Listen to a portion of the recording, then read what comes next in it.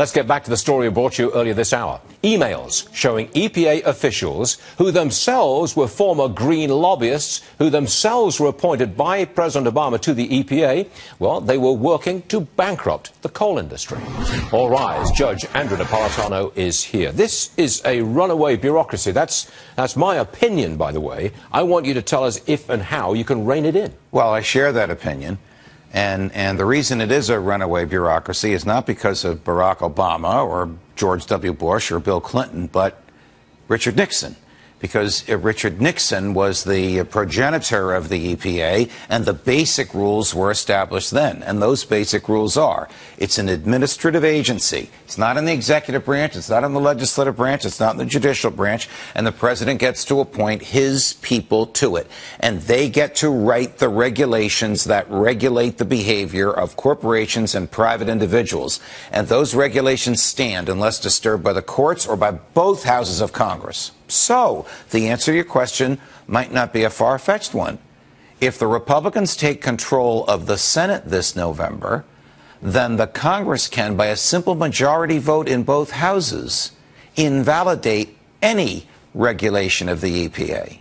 Oh, so they could go back and say, what you're doing to coal is wrong. Yes. And it is repealed. Yes, exactly. Yes. Yeah. Well, no, they can't repeal regulations that are already in place. They can repeal regulations when they're in the 30-day proposal period. So the EPA proposes a regulation. They publish it. The industry looks at it. They send lobbyists to Congress. Members of Congress look at it. Well, I'm not going to touch this. It's too hot for me. Or we're going to lose. We're Republicans and we're in the Senate. But in that 30-day period, if both houses of Congress voted to invalidate the proposed regulation, it never becomes law. So you've got to get both houses of Congress in that 30-day window to really rein in the EPA. Or elect a president whose views on the ability of the government to regulate the environment are a little bit more sensitive to things like coal. Okay. But you're not really going to change the basic structure of the EPA because the Republicans want to get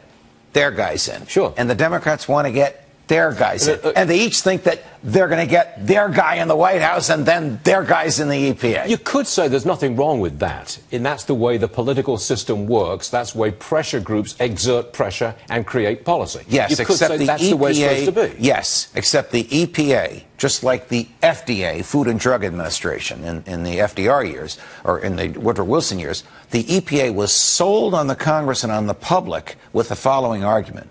These will be experts on the environment. They will be neutral and non-political. Baloney! They're hardly neutral and they're hardly non-political. They are either, uber environmentalists or uber, we'll let the free market take care of it. If the EPA was staffed by former oil company executives, you'd be happy, but you'd hear the left howling in the streets. I tell you what I would really like. I would really like to go back to stage one, where you employed experts to keep the air clean, to keep the rivers clean, to keep the water safe. The EPA will say it does do that, and in fact, it does employ experts. It has a huge bureaucracy of people that are always there, no matter who's the president.